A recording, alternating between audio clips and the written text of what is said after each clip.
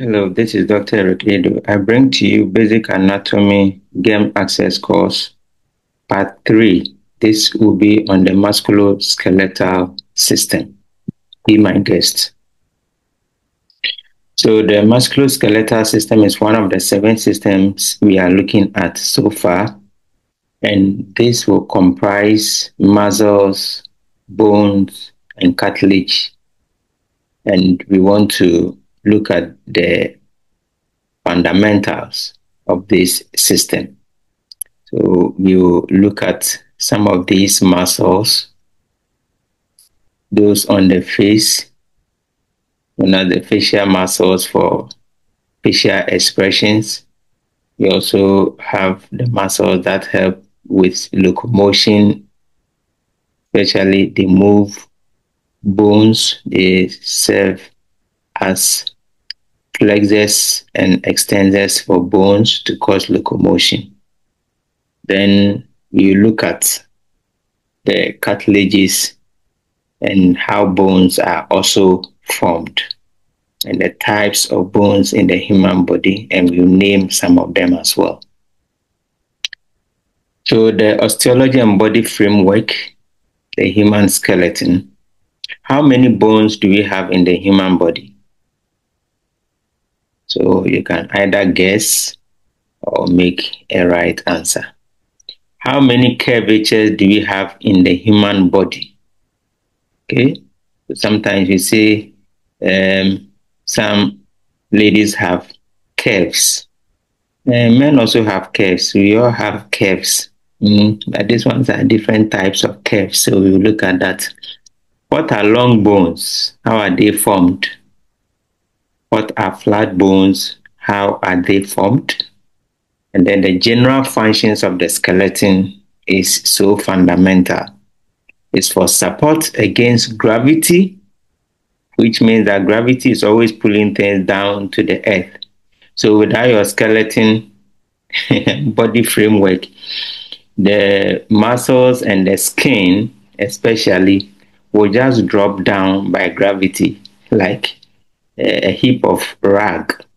Okay, just like a sack without any containment, it just falls and drops.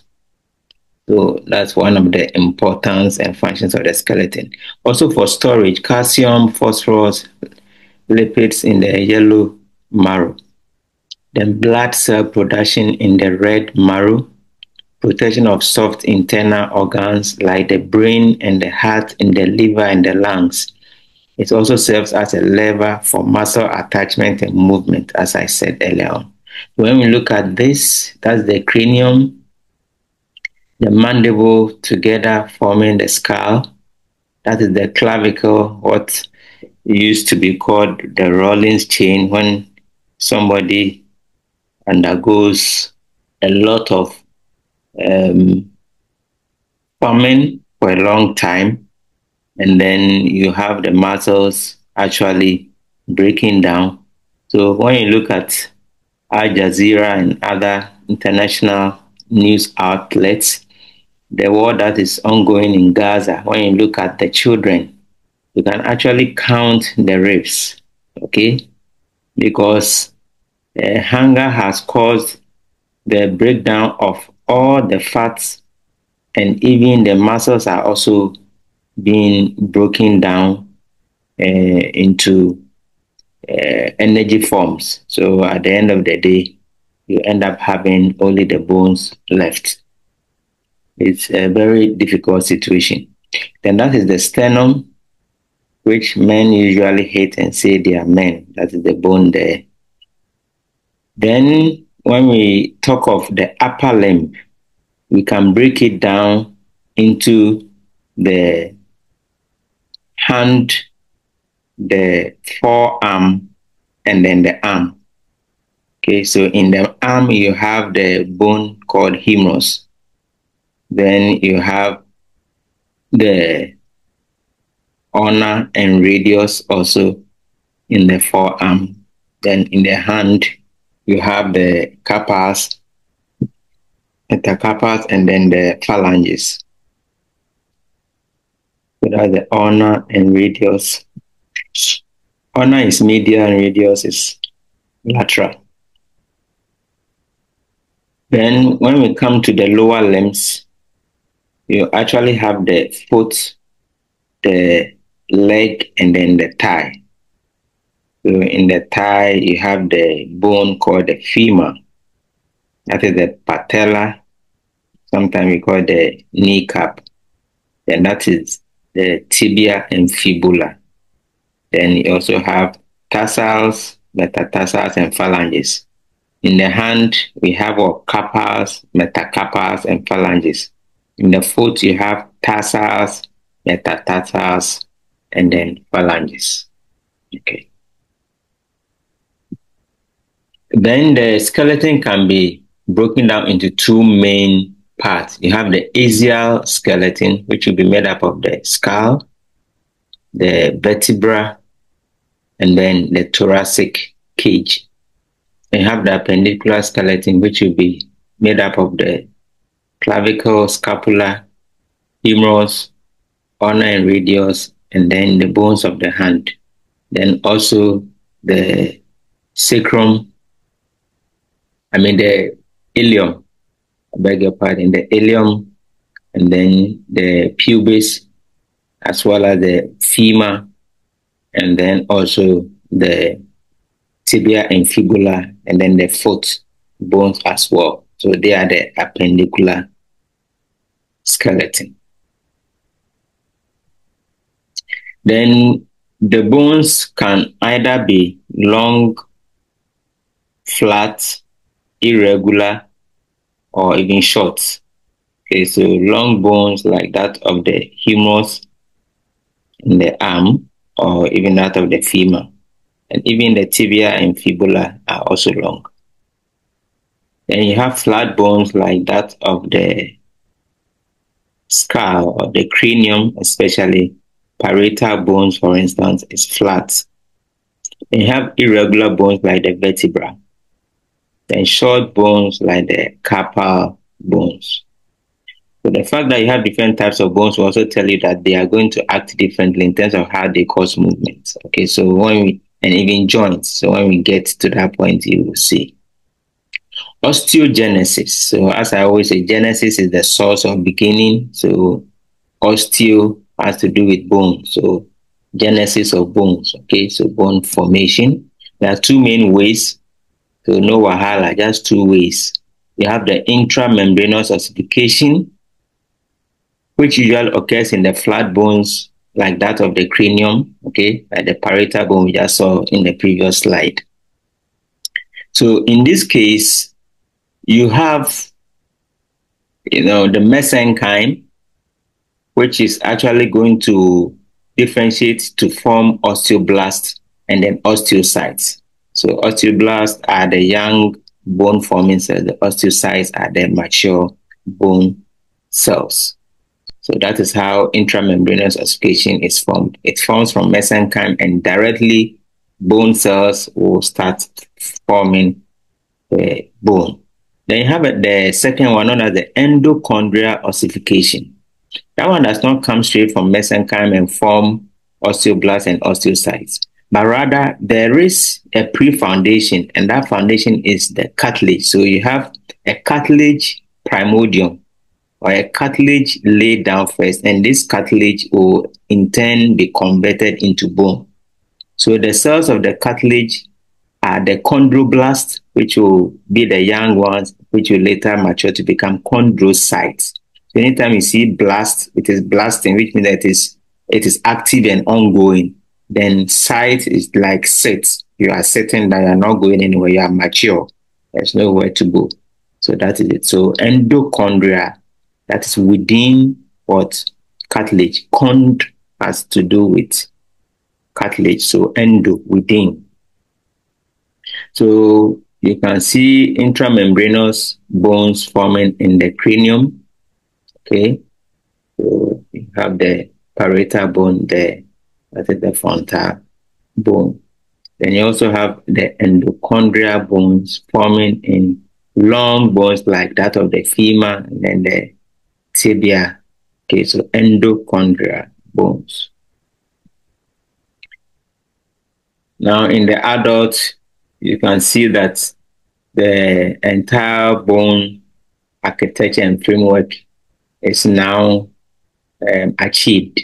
Okay, so you have the skull, clavicle, scapula, humerus, the ribs. Obviously, there will be cartilage at the end of the ribs there.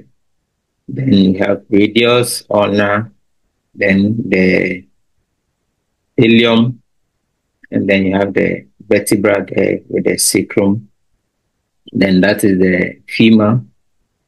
Then patella, tibia, and fibula, tarsal bones, metatarsals, and phalanges. Remember that as compared to carpals, metacarpals, and phalanges. So in the newborn, you have bone formation, but it's not complete. So in between some of the bones, like the parietal bone here and there, in between that, you have this non-bony material. Okay, so that is the anterior portion known as the anterior fontanelle, and that is the sagittal suture. That is the occipital fontanelle, lambdoid suture, coronal suture. This particular one that is separating the frontal bone is known as the metopic suture. So eventually, this is going to undergo ossification, okay, and then will be turned into bone. So when a newborn is tagged at the top here of the head, you even feel the breathing pattern. Okay, it goes up and down, goes up and down, because the place is not bony yet. Okay, so the pressure of the blood, the breathing and pressure of blood in the brain will cause that upwards and downward, pulsating movement. Unfortunately, our parents think that this place has a sore, so they pour hot water there and they boil the brain. So advise them to stop. It's going to form bone by itself as the baby grows. So remember, I told you about some curvatures. Okay, so we are not talking about curvatures of the hip and all that, but curvatures of the vertebral column. Okay, so we are going to divide them into 1, 2, 3, and 4. Okay, we have the cervical curvature, thoracic curvature, lumbar curvature, and then the sacral curvature. So that is the cervical portion also of the vertebral column C1 to C7. Then you also have the thoracic members, which will start from T1 to T12. So the T will stand for thoracic, C will stand for cervical. Then you have lumbar L1 to L5. Okay. Then you have the sacral and then the coccyx. So those are the curvatures: cervical, thoracic, lumbar, and then sacral. Then the vertebra itself also has different types of shapes depending on where you find whether it is cervical, thoracic, lumbar, and so on. So this is a typical cervical vertebra with the spinous process and then the body or centrum. And this is a typical thoracic vertebra. Let's see also with the spinous process, but you can see that this spinous process is bifurcating at the end there. This one is not bifurcating. Okay, and the body here too is not the same in terms of shape, size. And when it comes to a typical lumbar vertebra, the body or centrum is very large, but it has to support all the structures above it, right? And then it also has other structures that will help the attachment of muscles. Because it's just basic anatomy, we don't want to go into too much details. So where two bones meet, you usually have a meeting point called a joint. Okay, so let's meet at a joint. So a joint is any place in your body where two bones meet. Joints serve as sites for articulation. The types of joints are ball and socket, hinge, joint, synovial joint, saddle joint, pivot joint, among others. So let's look at that. So pivot joint usually occurs within the cervical portion. Then the hinge joint can be found in our elbow, the elbow joint, which it only goes one way. You can only bring your forearm upward. You can't extend it backward. So that's a hinge joint. Usually it is likened to the hinge of the doors we use in our homes. You can only open it one way. Then you also have the condyloid joint, which is occurring in the carpal there. Then saddle joint in the metacarpal and some part of the phalanges as well. Then in the hip bone, you have ball and socket joints. And ball and socket can also be between the humerus and the scapula. Okay. So the femur and also the hip joint or form ball and socket joint. Then you have the plain joint there as well. So that's basic. And then once we talk of the bony part, we have to talk about the muscular part because the bones don't act alone. They need the companion, something to move them. Okay, so the movers and the shakers are the muscles. We have three main types of muscles: skeletal muscles, cardiac muscles, and then smooth muscles. So as you can see, the skeletal and cardiac muscles have alternating light and dark regions. Okay, so it forms something like a pattern. So we see they are striated because you see things like lines, okay, alternating light and dark lines. But in the smooth muscle, you don't see those alternating light and dark lines. Also, with the skeletal muscle, you can see they are elongated and cylindrical. Cardiac muscles are also elongated and cylindrical, but they branch. So you see that they be moving and then they just branch, okay, and join the other portion. So that is what you see there. Then, very distinct of cardiac muscles are the presence of what we call intercalated discs. Okay, so note that. So these are muscles at the back. Okay, notable ones are the one at the buttocks we call the gluteal muscles. Okay. Then you also have trapezius muscle, and then you have the deltoid muscle. You have the muscles at the back here, known as the triceps, okay, triceps brachii, and then the front ones are the biceps brachii. Then the chest muscles, pectoralis muscle, there are two of them. One is major and one is minor. Okay. And you also have the rectus abdominis muscle that gives the 6 parts. So you can count it 1, 2, 3 here, 1, 2, 3 here. Some people just have one. We call push to start. But if you have 6 parts, that is fine. All right, so the smooth muscles are usually found in areas like the intestines and then other places. Then obviously cardiac muscle will be for the heart, then skeletal muscles will be the ones that are tied to bones, mainly like all the ones I've mentioned here. Okay, so as I've said, muscles can be striated or smooth. Striated ones are skeletal muscles, cardiac muscle.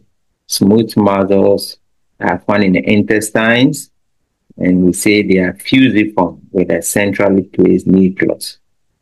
Then the contraction is slow, involuntary, and then long-lasting. Okay, so that is about that. The skeletal muscles are under voluntary control. Okay, the cardiac muscles are under involuntary control. You can't control your heartbeat. Okay, but muscles, you can decide to sit down or stand. You can decide to walk or run. So it's under your own decision. Thank you very much, and I hope this video helps. We will continue with the other parts of the systems, so stay tuned.